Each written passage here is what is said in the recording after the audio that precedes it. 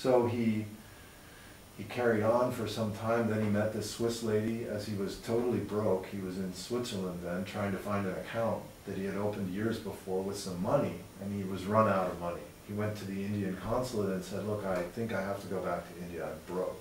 Yeah. The Swami looked at his little notebook of clippings and he said, oh, how did you end up like this? And this lady overheard the conversation, and she was a quite radical individual herself, not interested in seeking, but interested in this Indian fellow. Yeah. She said, look, I can make it possible for you to stay here. So he begins traveling with this older Swiss lady. She takes care of him, and he goes every summer to hear J.K. talk in Sonnet. And he continues this examination of himself. And he's talking with the other people who are going to these talks, talking about Jiddu Krishnamurti. Yuji even says in one of the taped discussions that he had written a commentary on Patanjali's Yoga Sutras in the light of Jiddu Krishnamurti's teaching. Of course, that's long lost now. It gives an idea of what the level of his fascination, both with the Yoga Sutras and what that may have meant, and with this man's teaching. So here's a guy who's dead seriously pursuing this stuff. He's now lost his family, he's lost his money, he's at the mercy of some lady who's putting him up. Yeah. As far as I can tell, there was no sexual relationship there. I've met people who claim there was. My sense is it's unlikely. He was a handsome young 40-year-old man, and she was 65. Yeah. And interesting, but not that interesting. No. Anyway, who knows? But yeah, you never know. the parties are all gone now. No way to prove anything. Yeah. But he describes being in the tent in 1967 while Jiddu Krishnamurti was discussing the comparative mind. And he said, Yuji relates this in a tape with this fellow Hyslop in 1968. It's on record there, and it's in one of the books. He says that Jiddu was describing Yuji said it was as if he was describing my state of mind. He said, if you've been listening and following along, you'll experience a silence. And then he said, if there's a silence, how do you know that's silence? There was a comparative mind. And Yuji said, I suddenly felt like I've been fooling myself. Yeah. For 40 years, I think I'm in some state. Now I've been pursuing this thing, and now I'm telling myself I'm in a silent mind. How do I know? If I'm calling it silence, that means there's still some entity in there observing all this. So I'm still caught. And then Jiddu goes on and says, in that silence, there's an energy. And in that energy, there is some action. But what that action is, you can't know. And Yuji said, I guess not, yeah. So he gets up and leaves the tent. And that was the end of the talk. And he went and sat on a bench, and he said what happened was that this question went round and round and round and stopped. This questioning, what is that state? He said, finally I thought, well, I guess I'm in the state of Jesus or Buddha or one of those guys. The thing I was always after, that one thing, here it is now. Now how the hell do I know I'm in that state? Yeah, exactly.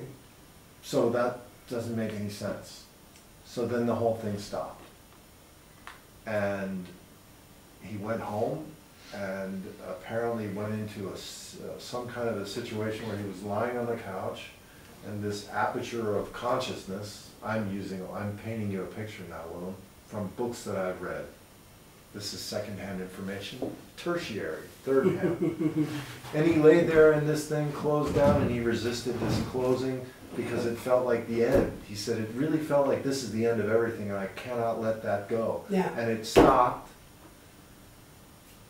And then Valentine was quite concerned. What the hell is going on with this guy? Because there were symptoms of some other condition. Who's Valentine? The woman, the Swiss lady. Oh yeah, Swiss lady, Valentine.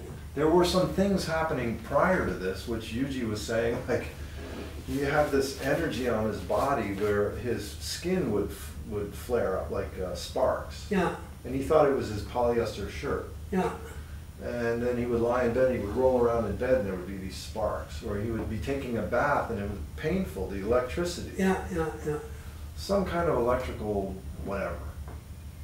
you know, all these things, I can understand why later he refused to talk about it, because it sounds all very, you know, this is the stuff that people want, but this is the magic tricks. So anyway, he goes home, basically, sounds like what they describe in the traditional Hindu texts, if you poke through all the nonsense, is that a person will die at some point and be reborn. Yeah. And the death, it sounds like, is when the continuity of thought is cut. That rebooting maybe is what happens. This is my guess. It sounds from his description, the body went into the bow posture and his friend came over and said, Yuji, what's going on? Because Valentine called this young kid Douglas and said, Yuji's acting very strangely, can you come over? So he comes over and kind of, Yuji, wake up, what's happening? And he said Yuji was like in a kind of daze. He just stared out the window or something. And yeah. What he described is that, look, this is the end of all of the searching will put you in a place where you don't know what's happening. That's why everyone is terrified of it. Yeah, right. And when I hear people tell their little cute story of how they were awakened or now they're an enlightened being, and, you know, but they still have their job and their house and their wife and their kids and their dog and they go for walks and they can hold. What's wrong with that? Why do you have to be so severe? Look, if all of that shit comes to an end, you think you're going to pick and choose? Like as if you can carry on as if nothing happened. Yeah, right. And you're just going to go out and give a discourse now. Yeah. It just is so unconvincing. So when I read this account, and the way he told it was in the most basic way that he could communicate, Yuji attempted from the beginning to the end to make this very simple and clear and not mysterious. Yeah. Look, saying, if the thing stops, this is why people avoid really listening or looking at things, because if that stops, it's the end of all of the things that you cherish and all the things you're afraid of. But most importantly, you lose what you think you have. And that's the worst fear you have. Your fear is what drives you. Yeah. You thrive on fear. And if someone were to take that fear away, that's the end of you. So for most people, this is, what kind of sales pitch is that? Why do I want that? Yeah. I want to be happy. I want enlightenment. I want to have a blissful life. Yeah, right. So fine. So I give you 20. You give me $25. I'll show you how to be blissful. Right. And then they feel like whatever you're saying, their hopes are pinned on you. So I don't know if I've answered your question. This is close to the description of what. And I think with Yuji, what I really appreciated was that he tried his damnedest to make it simple, to explain that clearly. Look, if this does stop, if it slows down and stops, and you see something clearly for the first time in your life, the futility of what you're doing occurs to you at a molecular level, that's the end of it all. Finished. Yeah. Now that is the clearest, most honest assessment of the situation that I've seen. Yeah. And maybe it just appeals to me, I don't know, but that seems real obvious to me. And the reason that there were maybe 10 or 15 people around him at any given time. Yeah. Because the truth is not popular. The fake is very popular. Right. Because it's comforting. You Yeah. can turn it on and off. Yeah. You can have your awakening and still have your wife. Yeah. You know, whereas Yuji said, look, if you want to tell me you've had no time, no space, where is the space to fuck that bitch, in his discreet way of putting it? You know, then people carry on about how he's so severe and that's very Victorian and how can you know, why can't, because they want to have their toys. Yeah. They want to take all the toys with them when they go. Yeah. And here's a guy, he's telling you the fact is, look pal, first of all, you're not serious. If you were really serious, you wouldn't be asking that question. You know, I mean, if you look at the facts of Yuji Krishnamurti's life, he put himself in a corner and he was shoved deeper and deeper into that corner until the problem, he said, what do you want? If you want one thing, then you'll find it, you'll get it. But you want at least two. So he wanted one thing, and he lost everything else. Yeah. You know, the family, the money, all of it. And the thing that's unique about him is that he didn't run around trying to get it back. Right. He accepted it. Once it was gone, it was gone. There wasn't even a question of acceptance. Yeah. It wouldn't register on his radar. Yeah. He knew what it meant or what it was, but it didn't matter anymore. It had no meaning for him at all. No. People that come, I love this demand for meaning and significance. Because what I saw with him is meaning and significance are your torture chamber. That's exactly what people use to trap you and exploit you, and the way you torture yourself for your entire life. Yeah. This demand for meaning and purpose. Your heart doesn't need any meaning or purpose, it's pumping blood, for fuck's sake. Yeah. Your lungs are pumping air, you're a living creature. Yeah. This meaning and significance is part of the machinery that we use to fly airplanes, you know, drive automobiles, write books, make money. That demands meaning and significance. Yeah. But the body has no need for that. No. And in fact, the meaning and significance which we are demanding is a torture for this body. It's the cause for stress, anxiety, fear. Exactly. Yeah. So. Yeah.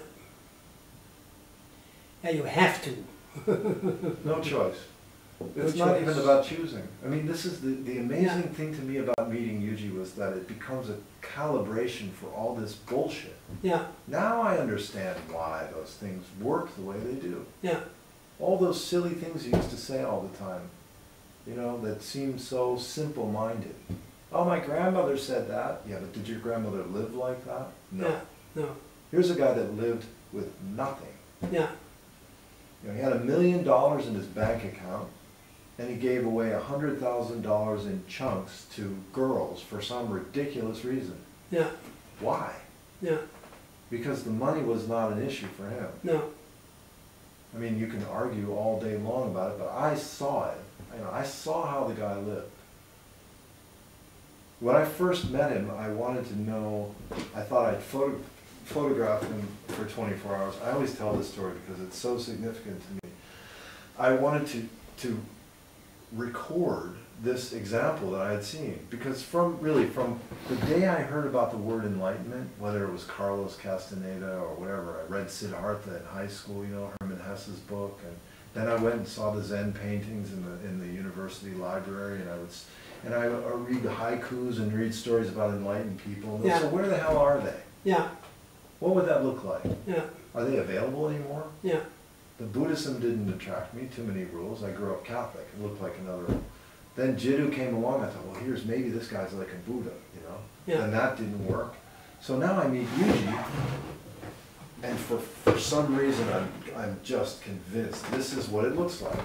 So I want to make a record of it. Yeah. That's the first impulse, is like, show everybody. Yeah. Look here. Yeah. Then I thought, well, this is such an imposition. I don't, you know, photograph the guy for 24 hours. What's the point? Who cares? Yeah. Yeah. Well, within 3 years, he injured himself, and I ended up taking care of him for 24 hours a day for like 8 weeks, which is when I started to write that book.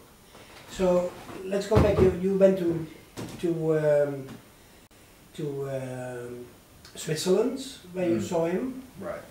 And then after you stayed in Switzerland or what? Or no, I went to visit for 2 weeks. And because of work, I was able to travel like that. Yeah. So then I came back to New York, and then in September of that year, this was July, August. Yeah. In September, I flew to India for a month. Yeah. I came back, I saw him for 1 week there. I came back, and then I was completely hooked. Yeah. And then I would work enough, and then I would save money, and I think the next place I went was to Palm Springs. He was in Palm Springs. He went to Palm Springs every winter. Okay. For whatever reason. Yeah. And I thought, all right, I'm going to go there. So I saved my money. I went to Palm Springs for 2 weeks. Then the following fall, he came here to Amsterdam. I think that was 2003. I decided, fine, I'm going there. Yeah. I came to Amsterdam. Then that was a couple of weeks. Then that summer, it started in May. For the first time I sublet my loft in New York, and I took 3.5 months. This felt insane. to spend with him in Switzerland. 3.5 months? 3.5 months. Why did you decide to sort of for some? Because he's so old now, Yeah, and I thought, this is the most interesting person I've ever seen in my life. yeah, right. I'm so sick and tired and fed up with my life. Yeah, I got nothing better to do. What's better to do than to hang out with this guy? Yeah. To go to parties, to accelerate my career, to work more, to Yeah. make more money? yeah, No. This guy seemed to me the most interesting thing I'd ever seen. And he was old, and I thought, and I liked him also. I enjoyed his company. So I thought, I'm gonna get on a plane, I'm gonna go to Switzerland, I must be out of my friggin' mind. The first week I was there, I had a fever. I was so anxious. What the hell did I do? yeah, I'm sitting around in a room with people that are, like, have belonged to communes, and they're religious nuts, yeah. and they're strange people I don't know. They have nothing to do with art. They have nothing to do with anything I'm interested in except him. 3.5 months of this. And on the third day, we were sitting in the room with all these people, and I was joking with him. And I made some smart-ass comment, and he shoved this table toward me. You know, with his feet, he would sit with his feet up on the table, and he pushed it. And then I thought, oh, all right. So I pushed it back at him. And then he shoved it at me, and then I shoved it back at him. Then he banged me into the counter behind me. Meanwhile, I wasn't watching all the other people in the room, but I was just joking around with him. I stood up and grabbed the table like I was gonna flip it over on him. This is it, you know, the way he operated was to get you going and then push, push, push. Yeah. So I went a little, and I thought, oh, then I realized that the other people in the room were scared. Some of them were crying. Crying. I thought, what have I done? I can't behave myself. I put the table, I sat down quietly, and I started thinking, Uh-oh. oh, I need to leave. I gotta get out of here. This is stupid. Why did I do this? Why did I come here? I can't even behave properly. The answer to why is always a lie. Oh my God. And these people are crying, and they're looking, and they must have thought I was some monster. Yeah, and yeah, I felt like one. Yeah, yeah. And the next day I came in very sheepish, you know, and he was kind of sitting there on the other side of the room, and I was waiting, thinking, okay, I can always get a train back and get a flight, go back to New York, and this will be over with. And then, but why should just relax? So I relaxed, and then it was over. You know, at some point it was over, but this business of joking with him eventually escalated. And he was pushing more and more. He saw me do an imitation of someone once, you know, like imitating how somebody behaved, and then he wanted me to do it all the time. And then singing songs, and then he pushed it, and he wanted it all the time, like a little kid with a new toy. Yeah. And pushing me all the time. And that started something that eventually wound up with him. Within a year, then he started smacking me on the head and pinching and punching, and then it would go on and on and on. We would, anyway.